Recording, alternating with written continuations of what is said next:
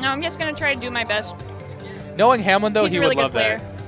He's a really good player. He is. He's always so positive.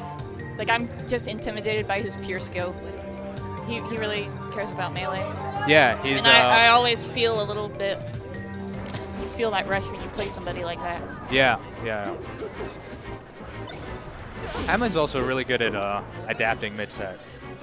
That's what I feel like Hamlin's always thinking about the game. Even when he's not playing the game, which sometimes can be...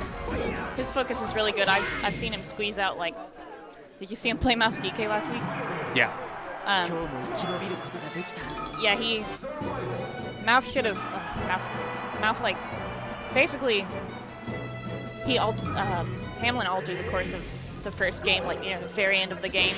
And then he just, like, kept it up. Like, it was that crucial point where you get nervous and you lose, or you get nervous and you buckle down and you buckle down, and yeah, that's what's gonna make it hard. But here we go, Abel.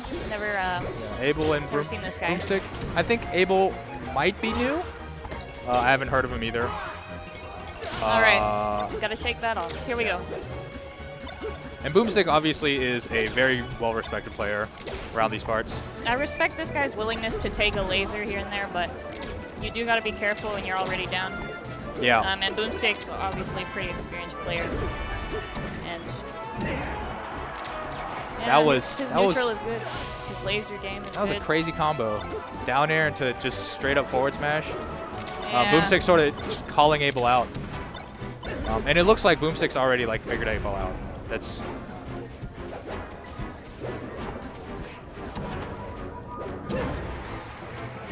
That was the patient forward smash. Boomstick is doing a really good job of just remaining on top of Abel in neutral. I like what he was... You really can't predict a double laser get up unless you know the player when it's the first stock, first time. Yeah, yeah. That's really the first recovery where Boomstick's actually been a little bit in trouble. Okay, so this is the stock of champions. This is where you get out with some quick DI. Ooh! We'll see what Abel... that was good movement, though. Yeah, that was... Didn't get a punish, but... Just a little slow, I would say.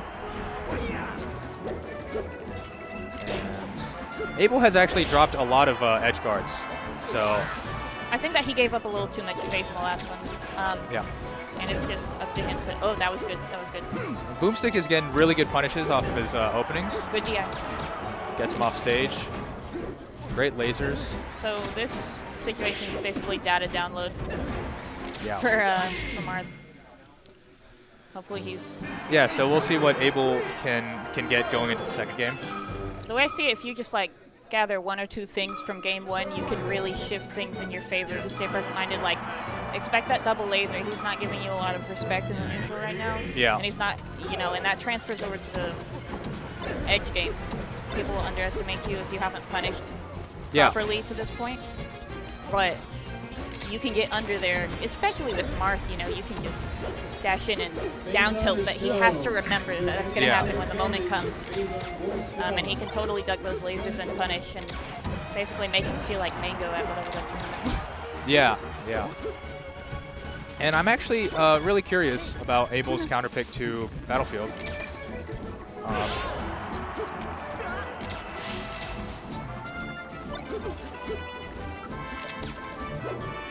Did they go Fountain first? No, I think they went Battlefield first. Yeah, okay. He went back. I guess it's really good if you want to try out something that you feel like you didn't get to do game one. So we'll see. There's a lot of confidence though. That was a pretty straightforward edge guard. Abel not letting it get to him, I think. This game certainly, the pace is more of an even exchange than the last one already. Yeah. Game one, I felt like Abel was giving Boomstick too much respect, and Boomstick was just kind of taking the easy options, and because Abel was giving him so much respect, it's just Boomstick got really easy punishes. Yeah, that's interesting, isn't it? Because at the very good kill. Yeah. He's really got a DI way out horizontally, and he's still treating it like almost like a fox. Like, I want to get that SDI. You don't. You need to get away from the shine. but it's funny because the game 1, Abel started. We saw him taking lasers. He was like, I can get in there, but then he did start showing like too much respect because he got nervous. He realized, okay, I should back off until I get a real opening, and that's smart. But then he sacrificed a little bit too much space. Yeah. And we saw the battle continue. Proper boosting flow. Woo! Yeah, that was that. I think that's that attempt at last moment corrective DI. Yeah, you gotta be more on top of the situation. You gotta see it a few frames before. That was a really interesting continuation from Abel.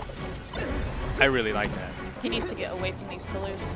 And the thing is, you can save your inward DI by using proper DI most of the time. Then when you do get in this situation where you're getting walled out at the edge and you don't want to go off stage, you can mix it up with in DI. Yeah. But see, he hasn't saved that option for himself. Yeah. So, good stuff, both players. I think we definitely saw Abel playing better game 2 though. Boomstick giving some words of